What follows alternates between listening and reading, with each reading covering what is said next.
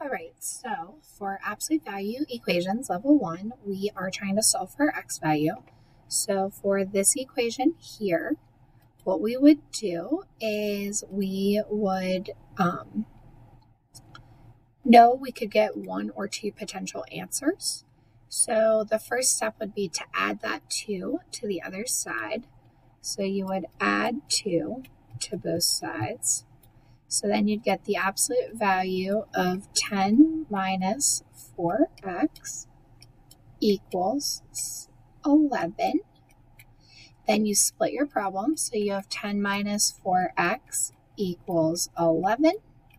And you get 10 minus 4x equals negative 11. And then you would subtract 10 from both sides. So you'd get negative 4x equals 1, and negative 4x equals negative 21.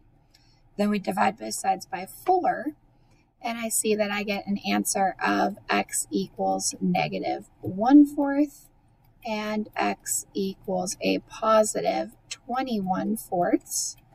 I'd quickly go back and just check these real quick to make sure I get an answer that works.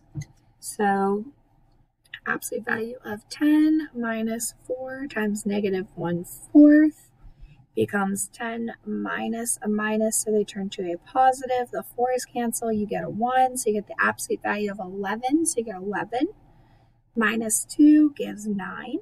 So I know that negative 1/4 is going to work. So I plug in that answer.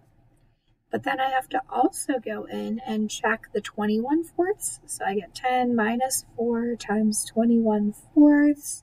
So again, the 4's cancel. 10 minus 21 gives negative 11, but the absolute value of negative 11 is 11. So we do in fact get 9 equals 9 because 11 minus 2.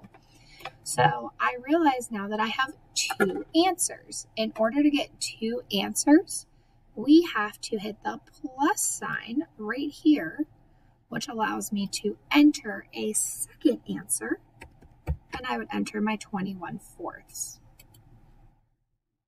I say yes, see that I got it correct, and my solution appears there. Hope that helps. Thank you.